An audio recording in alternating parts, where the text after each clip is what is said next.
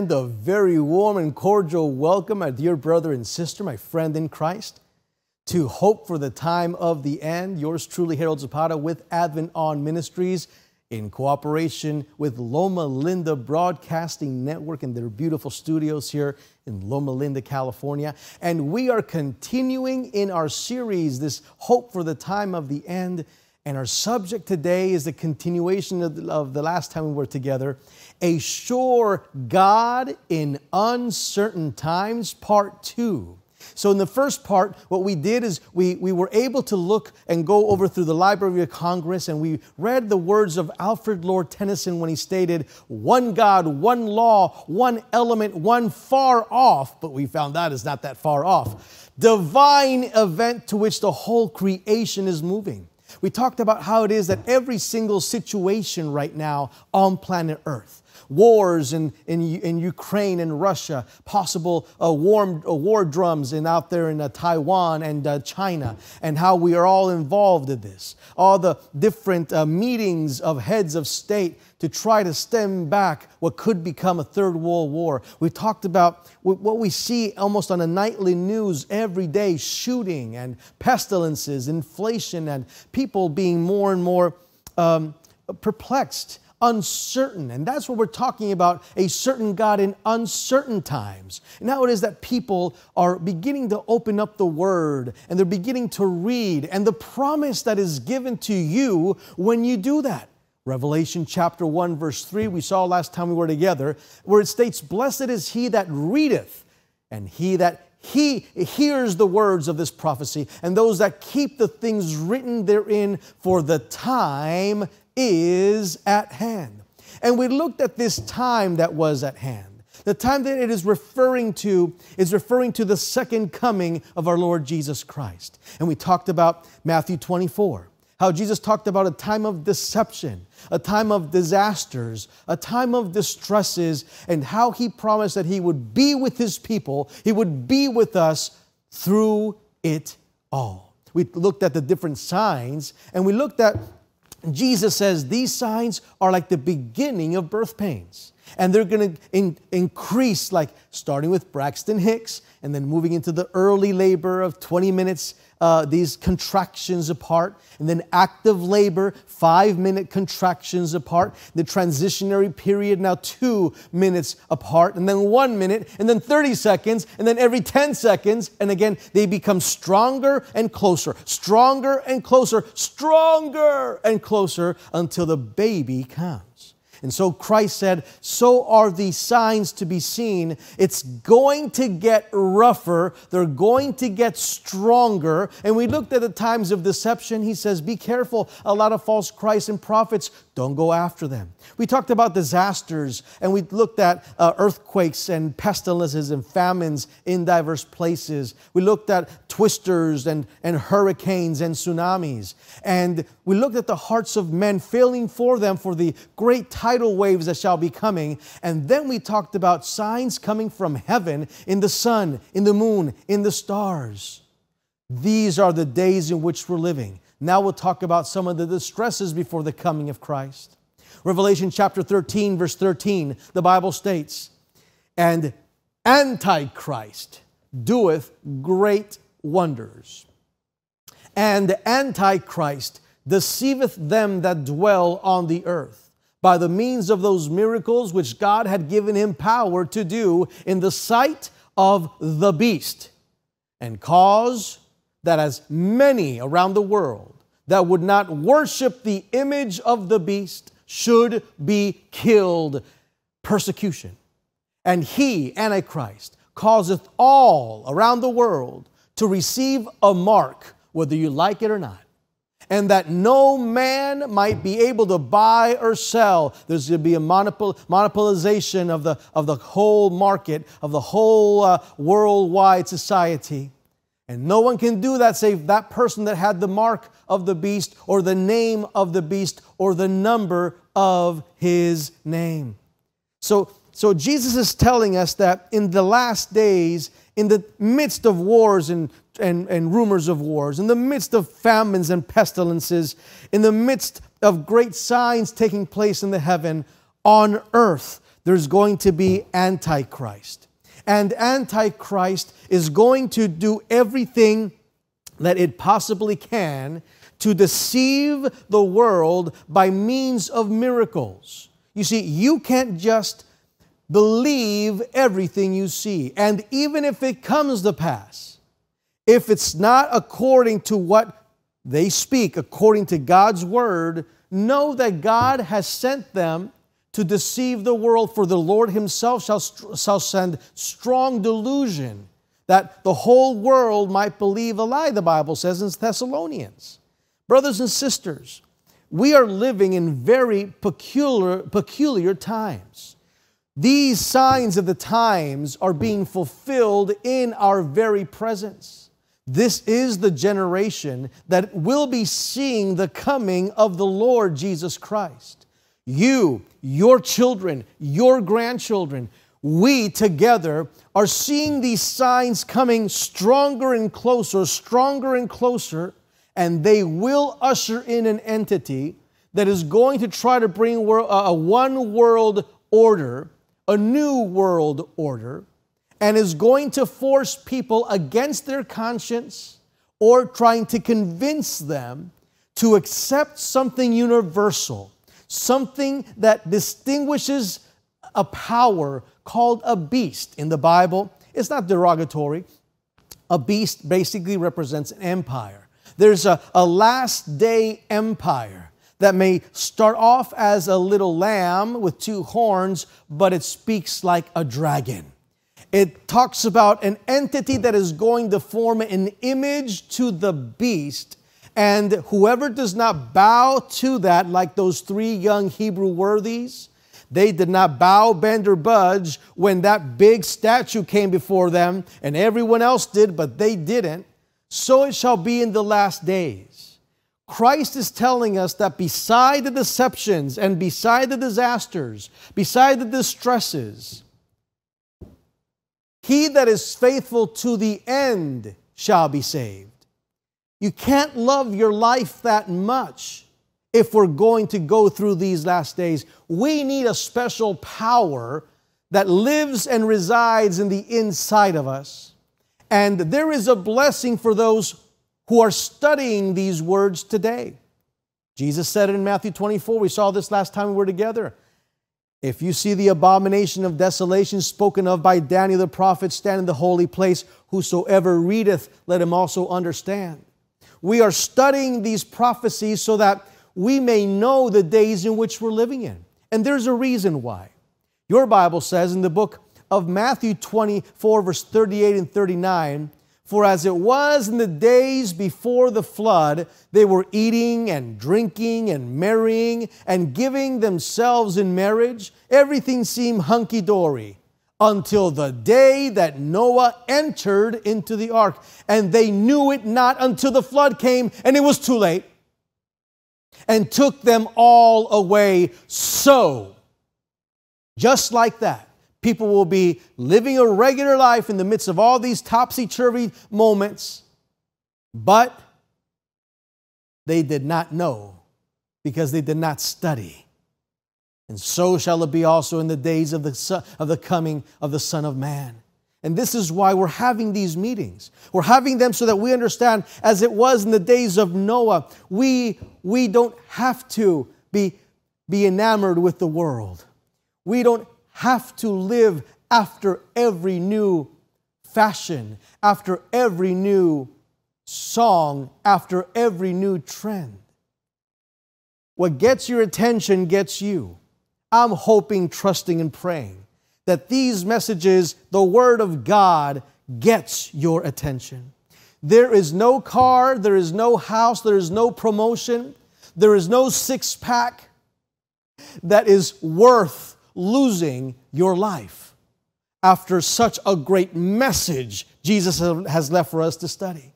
He wants us to turn away from the things of this world and begin to study the Bible. Begin to congregate in churches and small groups and homes, and that we could understand the days in which we're living. Because Noah's days, everyone was living their life like nothing, and they were not studying. and they knew it not until it was too late. And you don't want to be in that group. You want to know to prepare. You want to know to ask the Lord to help you.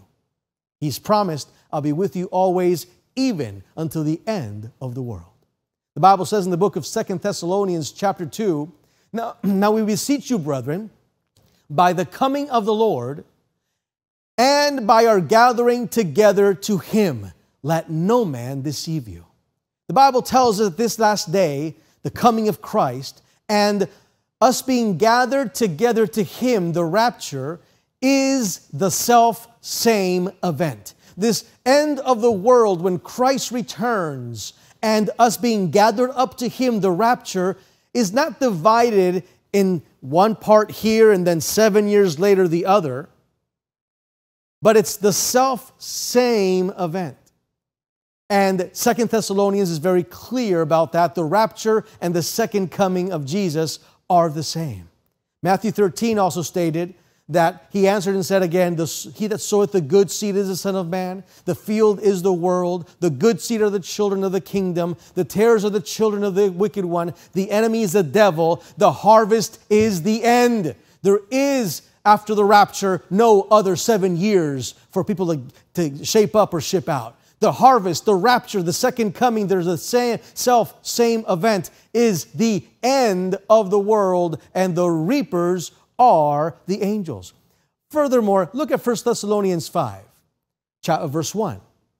But of the times and the seasons, brethren, you need not that we write unto you, for you yourselves know perfectly that the day of the Lord so cometh as a thief in the night.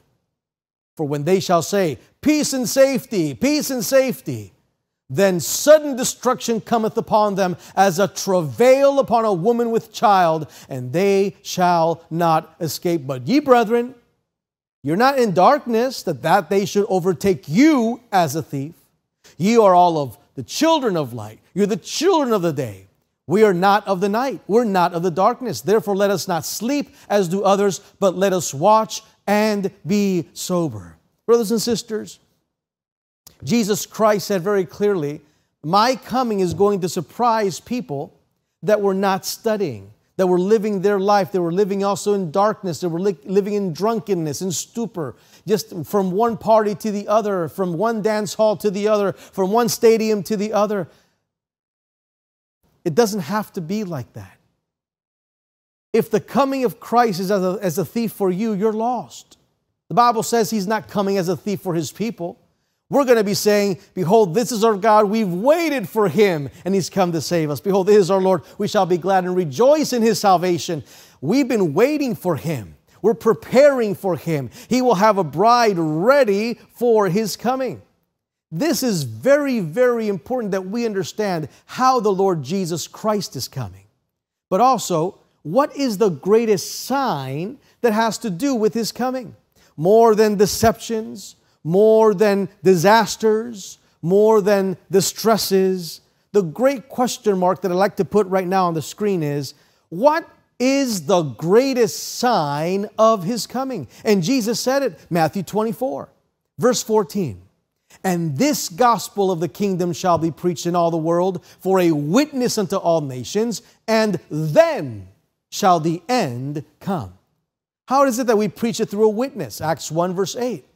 You become a witness when you receive the power of the Holy Ghost when He's come upon you. And then ye shall be my witnesses to take this gospel into all the world for a witness, and then the end shall come.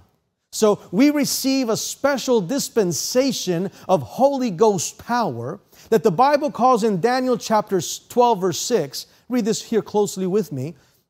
One man said to the other, which was upon the waters of the river, how long shall it be to the end? When is the end of all these things? And I heard the man clothed in linen, when he shall have accomplished to scatter the power of the holy people, then all these things shall be finished. That word scatter in Hebrew, when he have accomplished to nafats. In Hebrew, nafats is very similar to nefetz. Nefetz is rain, storm. Nafats is the latter rain.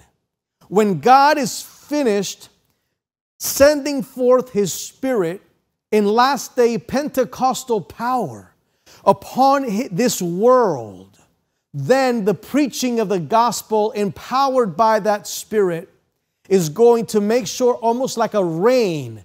And we had a lot of rains here in Southern California not too long ago. And I can tell you my backyard has a lot of weeds. They'll grow up really quick. And that rain that comes down is going to help the harvest to ripen. So the wheat will ripen, the tares will ripen, and now comes the final harvest, the end of the world. When is the end of all these things?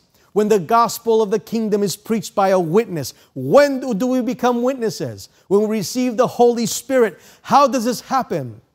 When God scatters that power by rain upon the holy people, then the end shall come. Then shall be the end of all these things. Acts chapter 3 tells us the following, verse 19 and 20. Repent therefore and turn back, that your sins may be blotted out, that the times of refreshing may come from the presence of the Lord, that He may send the Christ appointed to you. Let's look at this verse here just for a second. The Bible says that there are times of refreshing that are coming to us. Refreshing. God is going to come close to His people, and His presence is going to refresh them. Have you had enough mud to drink? Have you seen enough bad news that now we can really appreciate the good news?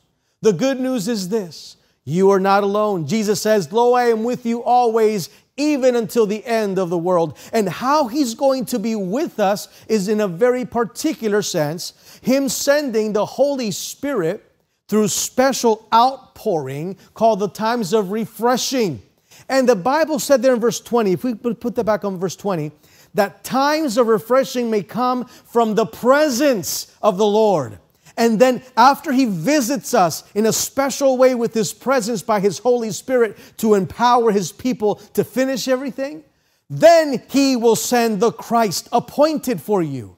Again, Jesus says, it behooves you that I go back to heaven, because if I don't go back, I can't send the Holy Spirit.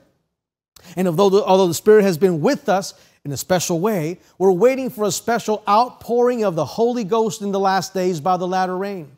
And then once that latter rain falls and the Spirit stays with God's people, those that receive the message, the last day message that we'll be studying in these meetings together for the next 28 lectures, this special message, as people receive it, they receive that additional oil of the Holy Ghost and they stay and keep it, and that's enough to weather the storm to the very end. But those that give their back to the truth, those that rather love unrighteousness and stifle the truth with tradition, or the truth with just heaping to themselves masters after their own lusts and their itching concupiscences and lusts and diverse manifold lasciviousness, they are already condemned. For the light came, and the unpardonable sin will be committed by most of the people in the world, and the latter rain will accomplish to help grow the wheat and help grow the tare. You don't want to be a tare. You want to be a wheat. You don't want to be a child of the devil. You want to be a child of God. And the only way this happens is as the Holy Spirit rebirths you. You must be born. I must be born. We must be born again. Not by your own will. You can't birth yourself. It has to be by the will of God the Father. For it is not of him that wills or seeks or tries, but of God that Himself will have mercy upon him whom or she that He will have mercy. The book of Hosea chapter 6 repeats this in the Old Testament fashion.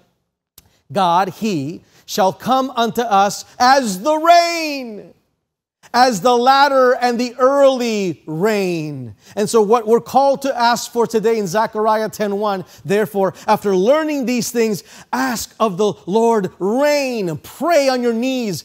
Give me the Holy Ghost. Send forth your word. Let there be power. Give your Holy Spirit to the church, to the remnant, to the elect in the last days, that we would swell up the three angels' messages that prepares the coming of Christ for the last and final harvest. And it shall come to pass in Joel 2:28, that I will pour out my Spirit upon all flesh, and your sons and daughters shall prophesy, and your old men shall dream dreams, your young men shall see visions.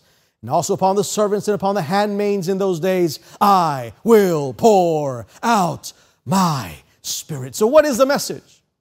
What is the message that this last day people that have received the Holy Spirit must go out and proclaim to all nations, kindreds, tongues, and people? I'm glad you asked. Revelation chapter 14. We have it on the screen. Verse 6. And I saw another angel fly in the midst of heaven, having, there it goes, the everlasting gospel, to preach unto them that dwell on the earth, to every nation, kindred, tongue, and people. Do you want to know what the everlasting gospel is? Here we go. Part 1, saying with a loud voice, fear God and give him glory, for the hour of his judgment is come. And worship him, not the beast. Worship him, not the image of the beast. Worship him, not your church or pastor. Worship him who's the creator, who made the heavens, the earth, the sea, and the fountains of waters. Part 2.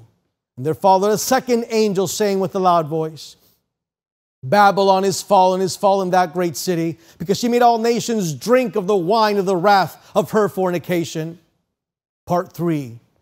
And then followed the third angel saying with a loud voice, if any man or woman, any human being, worship the beast or worship his image or receive its mark on his forehead or in its hand, the same shall drink of the wine of the wrath of God, which is poured out without mixture into the cup of his indignation. But here, verse 12, here is the patience of the saints. Here are those that are not worshiping the beast or its image. Here are those that are not keep having the mark on their foreheads or on their hands. Rather, they have the seal of the living God on their foreheads, the name of the Father written and edged by the Holy Ghost, the down payment of their salvation. Here are they that keep the commandments of God, and here are they that keep the faith of Jesus. And then I looked, and behold, up in the skies, a white cloud.